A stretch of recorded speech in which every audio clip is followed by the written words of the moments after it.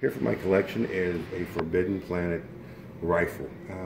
This is all machined aluminum, machined acrylic up here, and the handle was taken off one of the originals.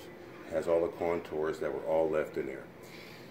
This has a bubble type of serrated tube inside of here.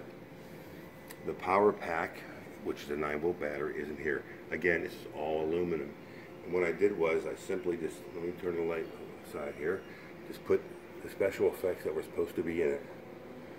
And if you, I'll move it down a little bit, you can see the tip. Get your tip right there. Everything lights up real nice. Like I said, the people who made this back in the day really knew what they were doing, but this is all machined aluminum. It's got a good weight to it, a really good weight to it, and a good feel to it. And the handle, I attached them with screws into here, no glue, screws.